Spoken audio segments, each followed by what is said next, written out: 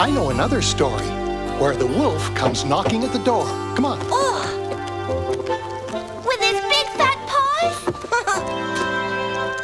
Or with his head? Let's try and guess. Does he break the door? Does he smash the walls? Does he tear the house down? Is it the one about the 3 little pigs? Oh, boy, tell us! Yeah, tell us again, please. All right, all right. Once upon a time, there were 3 little pigs. They all wanted to build houses for themselves, but had very different opinions about how best to do it. Mine'll be huge. Mine'll be quaint. Split level for me. Oh, well, I say we get started. Dream houses don't just build themselves. Bye. The first little pig soon met a man carrying a bundle of straw. Interested in selling your straw? Sure thing. The little pig was now ready to get to work building his straw dream house. The walls were made of straw, the roof was made of straw, even the door was straw. When he was all done and had a chance to sit and admire his extraordinary craftsmanship, he was beside himself with joy. The second little pig met a woman carrying a bundle of thorny branches. Ma'am, are those branches for sale? Sure, why not? So he did, and then he set to work. He built his thorny branch dream house with walls, roof, and door, all made of thorny branches. When he was done, he imagined what would happen if ever the wolf should try to break into his thorny house, and he had himself a good old laugh. The third little pig met a donkey carrying a load of bricks. How much for all your bricks, sir? How much you got? And the third little pig got to work on his brick dream house. The walls were brick, the roof was brick, the door, wisely, was wooden. The pig thought his new house was the height of comfort, chic, and durability. Brick. Well, just a few days later, our friend the wolf passed by the straw house. I thought zoning laws prohibited this sort of thing. Open your door, little pig, and let me in. Not a chance. Creep. Then you leave me no choice. I'll huff and I'll puff. And if that fails, I'll use my hands. But I'm ripping it down. Go right ahead.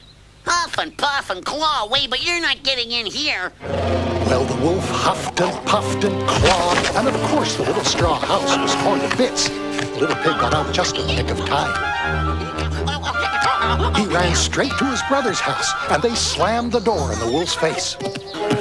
Dang, thorns. You'll pay for this. Open up, little pig, and let me in.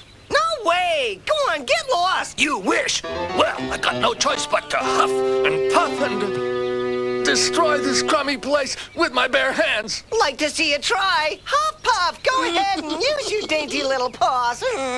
But it wasn't as hard as it looked. A few huffs, a few puffs, a few little shoves, and down came the thorn house. But the 2 little pigs got out in time. Their brother saw them coming. He hustled them inside his brick house and locked the door behind them just in time. Oh, not again. Open up, little pig, and let me in. I'm starved. Face it, you're not getting in. The wolf clawed and pulled and huffed and puffed and kicked himself back and blue. But not a single brick budged from its place. Inside, the pigs were laughing themselves silly. If you think that was funny, you'll die laughing when I come down your chimney and gobble y'all up. But those little pigs were smarter than he thought. They set to work gathering wood and stoking up the fire under a huge pot of boiling hot soup. They heard the wolf's paw steps on the roof. And then... Yeah? They heard the wolf snarling and grumbling inside the chimney.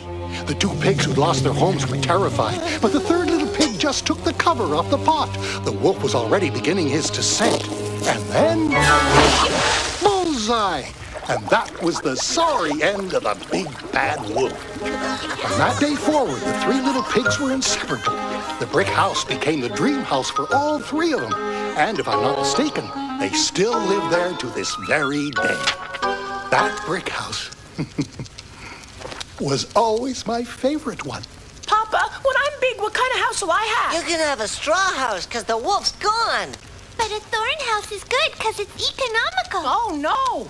A brick house is always your best bet. With a wooden door like Papa's. And a big comfy armchair where you can read us stories. Would you visit us? You couldn't keep me away, no matter what kind of house you live in.